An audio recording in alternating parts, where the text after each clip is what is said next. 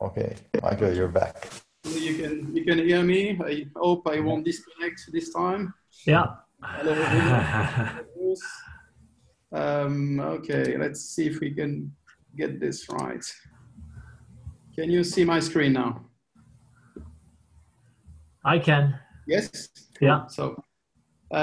So NESTO, it's basically about changing the way we are consuming bottled gas. Maybe not of an issue in Boston where you are, but here in Portugal, you still have 60% of the population that is depending on those gas canisters. And it's a fact that it's still a very old business. It didn't change in the last 50 years, sorry. It's paper-based. It's not efficient. It's not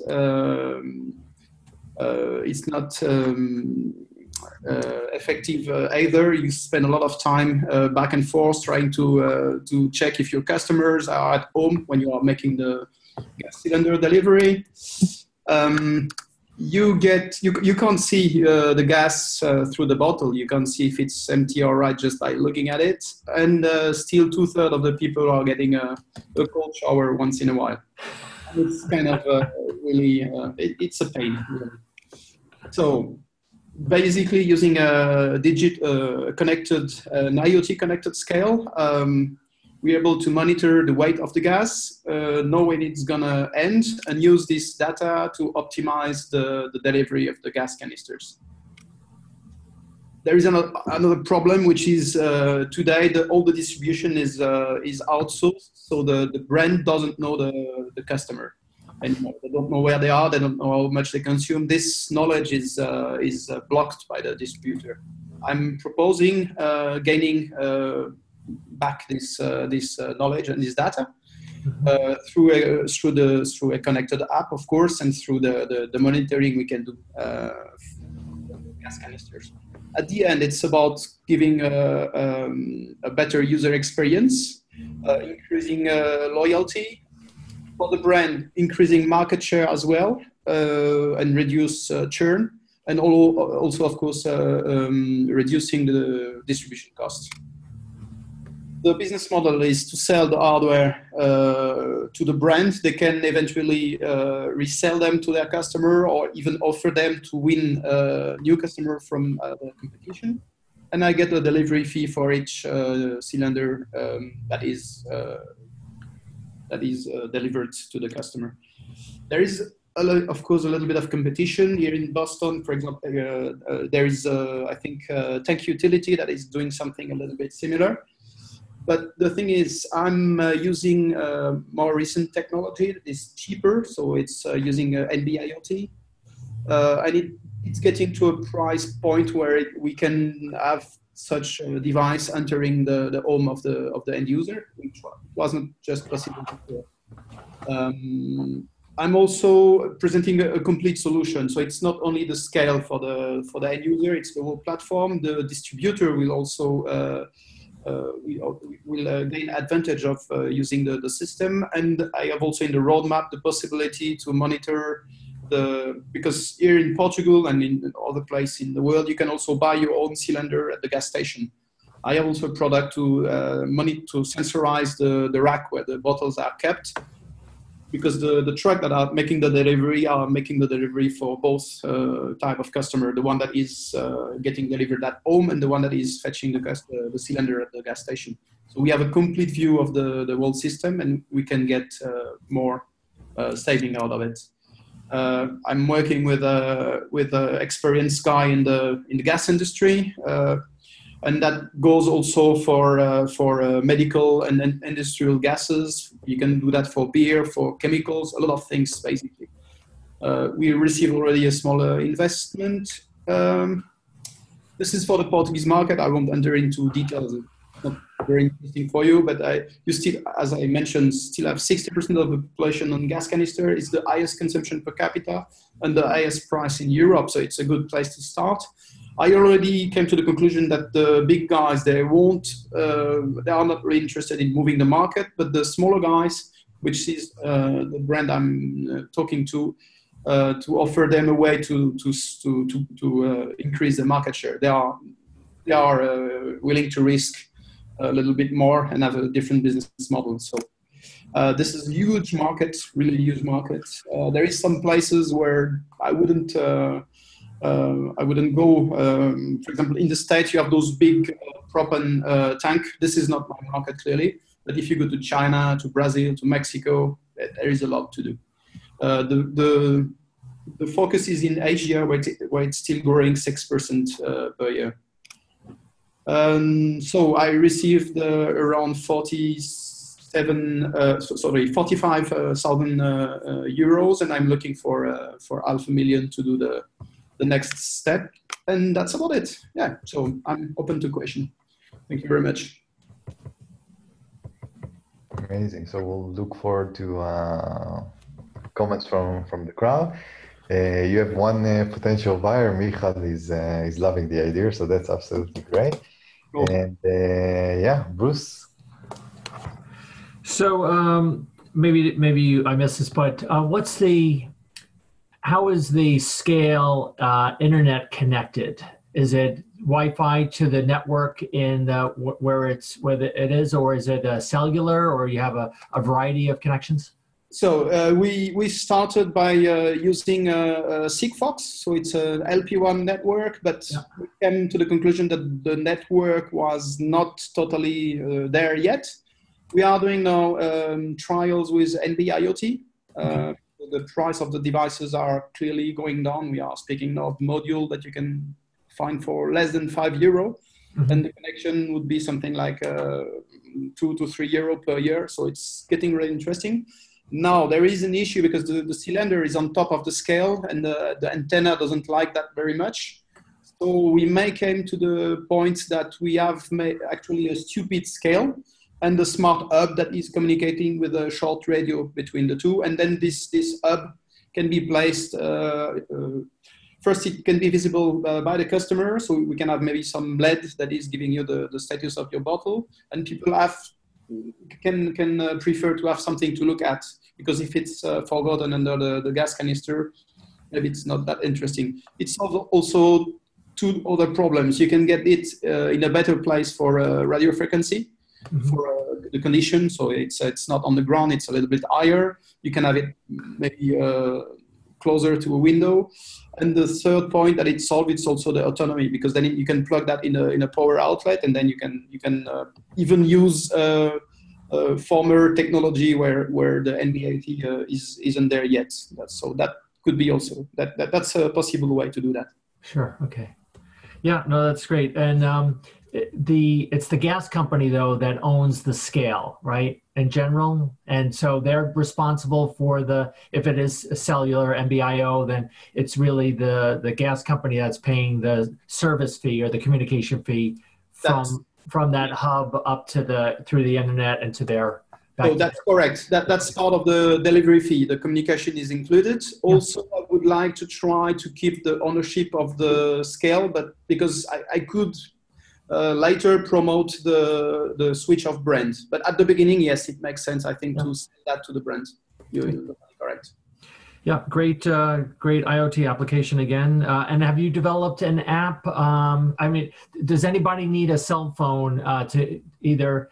Is it the gas company delivery guy that has the app on his phone, so he knows where he's going to do the next delivery, or is it the actual person in the home or the office that needs to monitor this at all? So that's a very good point. There is actually both version. The delivery guy would have his work planned on a mobile app, but we have also the possibility to give the location of the delivery guy to the next customer. The same way you get an Uber today, you can see your distributor approaching. You can put your dog on a leash. You can open the gate, so it eases the transaction. You can have also digital payment, of course. But the thing is, here a lot of people that are using gas canister are people that are living in the countryside. Maybe they're a little bit older, so the solution should work without any smartphone. Which means that if the scale is detecting that the gas level is low, you just receive an SMS, and then you can reply, yes, I'm available for the delivery tomorrow at 10. That would be the idea. Great. Thank you. Excellent. So we have a comment from Ganesh that is asking if the gas cylinder gets loaded with other dead weight, like object kept on top of the cylinder, how will NESTO know? So that's we can monitor the weight of the canister on a regular basis. So if we see a dramatic decrease, then we can probably notify the user that something is wrong. We can also use actually the decrease on the weight, the monitoring of the weight decreasal to identify leaks. That's another application. I'm trying to see if I can use weight sensors that use nanoparticles, because the consumption is much lower and we can do almost continuous monitoring. So that would be an application where actually the device could help improve the safety of the gas bottle gas usage. Yes, and that's to try to answer the question from Ganesh. Actually, the scale is smart enough to detect when a new cylinder is on top of it, because it will wake up with an accelerometer, of course. And we will try to do a check of the weight. So if the weight is substantially different, then we can detect that we have a new bottle on top. Excellent. You have a comment from Michal, and it's basically a good comment. Actually, if something is gonna, my intuition is that if something's gonna kill this project, because I love this project, this excellent project. As a side note, I was in Espinio a month ago, Michael, and the gas kept on going out, and I called Jaime, the Airbnb host, told him what's going on, and he came one day after. It was a total mess. So in Portugal, it is a giant problem. So Michal is asking about one of the resistances that the consumer might have, which is basically replacing the gas canister before it's totally empty, which is something that everyone would think about of how, like, the nice thing of the current situation, which is flowed, is that you only replace the gas when you're out of gas in the shower and you're done. Like, you know that so how do you actually manage this thing? It's nice for the gas brand, because they're actually selling you twice the same, the gas that is at the end of the bottle. When it goes back to the filling line, they are just topping up the canister. So it's cool because they are selling you twice the same product. But it's not really nice for the customer. So, and it's not very nice, especially because you will get a cold shower. And this is not something that anybody like about gas canister. So here the idea is to try to be able to monitor when the gas is about to end. And just before this happens, we make the change. And the quantity that is left in the gas is something that is low enough to be compensated by the saving we get from knowing the fact that we have to substitute your cylinder in 2 or 3 days. That's the idea. So the idea is really to try to emulate the piped gas experience, but with bottle gas. Got you. I still think that over here, Michael, you're gonna have a problem, because people love to exploit things to the maximum, and if they feel like that even they lose 2 or 3%, that's a loss. So I would just think about this point for the future and see if there is, because you're gonna have those are the resistances that will make people say I buy or not buy, and sometimes we do psychological decisions that are not correct. Like you said, everything that you said is rational, but people are saying, no, I'm going to lose 4% of the gas. No way. So if there is a way to kind of rebate or give this for a future use or whatever. Yeah. I think it's a great idea to credit back to the customers, because it's also a way to still have him as a customer. So he won't change the brand if you know that he gets what was left in the canister back. That's great. And Michal is also asking if users can monitor the weight themselves. Is it transparent? Sure. Yes, totally. Yes, that's great. Good. And Ganesh is saying something that is also relevant in Portugal, that the problem is addressed by having a spare filled cylinder, which we had in Espinio also. I didn't know how to change it, but it's something that the idea is that everything you receive here, Michael, is basically the resistances of the consumer, and this is exactly what's going to make Exactly. Yeah, I totally agree. But for example, there is a lot of people here in Portugal that have small homes and that don't have space to get a spare canister. So it's good if we can give them the insurance that they will get a new canister before the one they are using is going to end. Yes. One more thing that I think on resistances is some people are going to be worried about theft. You know that if you have this, and sometimes those things are outside of home in the garden or whatever. So also worthwhile to think if there is a way to kind of not make it so easy to steal it by a lock or something might be relevant as well. I would think of a situation here, since this is experimental, of not charging for the device. I don't know how to do it, but actually basically saying in a way, putting everything on the fee and and basically saying, look, you're not paying as long as you keep the device and we can take it in the end. Because I have a feeling that people are like, in the beginning, they're going to be resistant. So even charging 20 euros is going to be a little bit problematic. So if there is a financial model of doing it without charging for the device, it makes a little bit of... I agree. You can do the same that you are doing for a cylinder. So you just have a deposit, and the customer will get back the deposit if he don't want the service anymore. That should solve the problem. Yes. Yeah, and Astoria is also bringing again the point of, and I think it's an interesting point of the use, to know exactly how much everyone has used so they don't lose anything. Psychology is a very mixed thing, and people would actually amazingly prefer to get stuck in a cold shower, not being able to cook all day, just to know that they took full advantage of those things. So I think those points are very, very interesting. I love the project. I think it's a great project, and I had this pain, so it's basically in Portugal, especially so. Just as a side note, I really like also that you had the slide on the team, which is something that I would recommend to Billy and Ganesh to also put some kind of a slide on the team. This is always something that people are asking you about. And the milestones. So milestones and teams are two slides that usually you must have.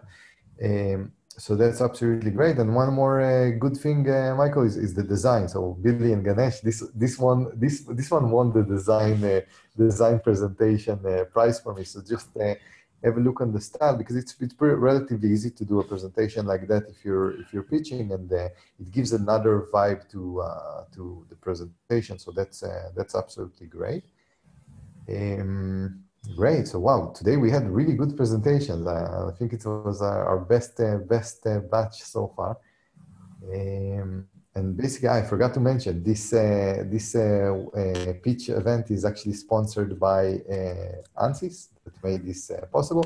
So if any of you are working on anything that has to do with maybe software simulation, maybe you want to build a virtual prototype, I'm sending you a link on the chat to the ANSYS startup program, specifically customized for startups, for software simulation, and building virtual prototypes. So Michael may be relevant for you, Ganesh, Billy, and all the others that are here. So this is the link that I shared over here. We're going to send it also in an email after. And we're doing those events once a month. I think it's great for all of you to show up and just learn from the mistakes of other people, what do they do, and so on, and also to use this as a networking event. So basically, it's great to have you here, and hopefully every month we're going to have a crowd like this and this quality of presentations. Bruce, anything I neglected to say before we zoom out? No, great presentations today. Ganesh, send me your email, or send me an email, and then I'll get you set up with the meetup that we have on Thursday night. Hope you could join us. And sorry, the other gents can't join us in Boston, but if you're ever going to be in Boston, let me know. Excellent. So thank you everyone for arriving. Hopefully see you here also next month, and excellent presentations. Have a good one. Thank you. Bye-bye. Bye everyone.